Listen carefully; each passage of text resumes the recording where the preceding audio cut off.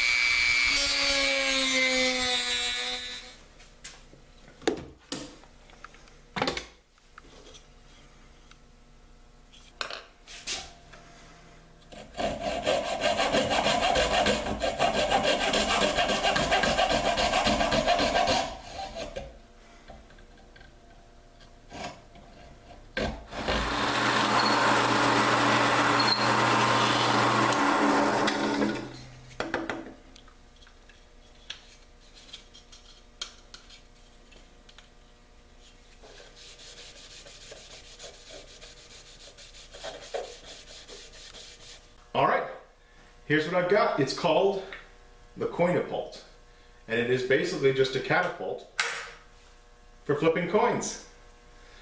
I've been playing a lot of board games with my daughter, and one of the things that she is not good at is flipping the coins. And instead of having to reset up the board every couple of minutes, I thought it might be fun to go out in the shop and make a prototype. And it's kind of ugly, you know. I made it out of oak veneered MDF, and I sanded through the MDF in places. I got a bunch of chip out. It's not very well made as far as beauty goes, but it's really cool. Got a notch on the front and a notch dowel here, and that is where the energy is stored. Two fulcrums, one for this to wedge on, or actually a fulcrum and a stop. And yeah, I think it works really well. I think it's going to be a huge hit.